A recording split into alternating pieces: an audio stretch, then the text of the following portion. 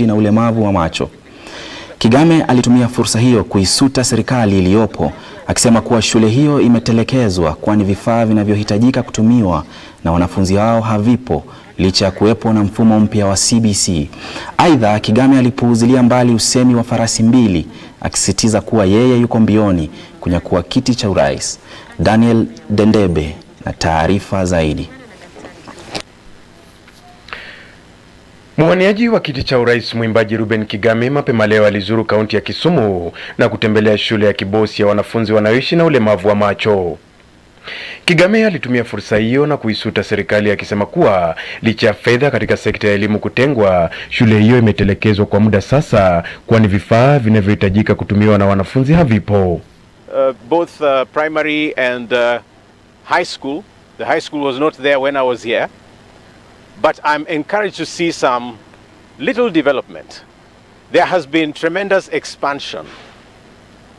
But going through the school, visiting the classrooms, visiting the dining hall, visiting the dormitories, I realize that the same buildings I left here in the 70s are pretty much what is still here.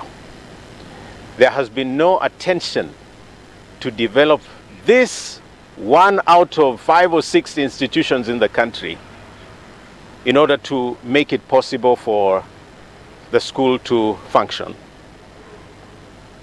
We know that there are allocations to education, and we know that there are allocations to schools and especially special education, but my question seems to be, how could we have so much allocated since I was here in the 70s until now, and the school remains the same? I'm also concerned about the fact that the young children, about 4 to 7 years old, have no play equipment. It was all broken. And I hope the government can pay attention to the fact that every child deserves holistic education.